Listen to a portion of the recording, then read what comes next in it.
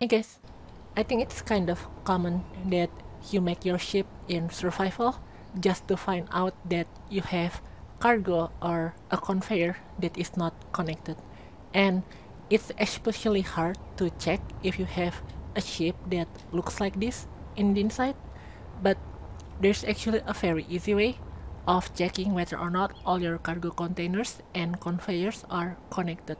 So you want to access any cargo, and you just type cargo and you try to put something into it.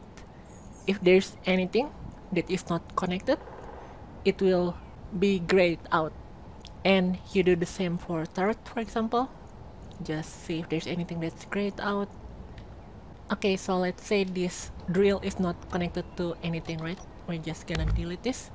And now, if you try to put something in any of the cargo, they will be grayed out. And if there's anything that is not connected like this, you can easily find it by going to control panel and you type the name of the cargo.